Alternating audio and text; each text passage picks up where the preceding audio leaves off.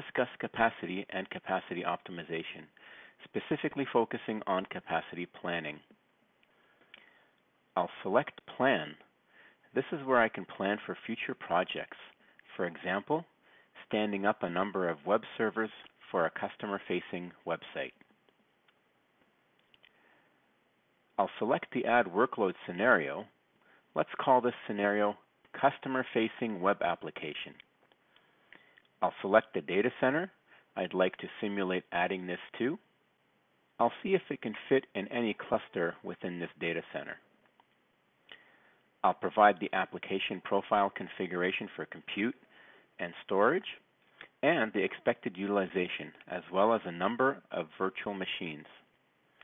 I can also import my application profile from existing workloads. I'll change the date to April 1st. The end date can go 1 year into the future. Let's go ahead and run this planning scenario. I can see the planning scenario information at the top, and at any time I can modify the data center I want to run this planning scenario against and rerun the scenario. Looking at the private cloud area, I see that the workloads will fit. I see the monthly cost and that I have plenty of capacity to last over 1 year. Here I see the peak compute and storage values with the additional workloads. I'll select View Details to view the additional utilization that this planning scenario would add.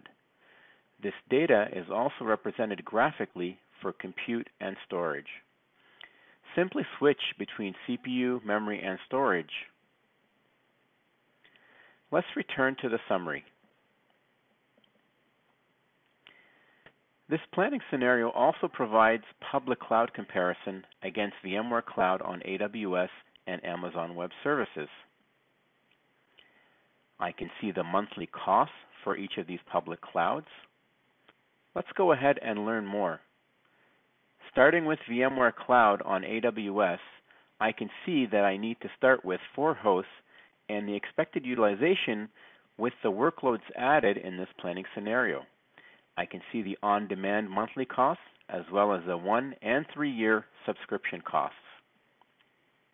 Let's get more details about these additional workloads on AWS.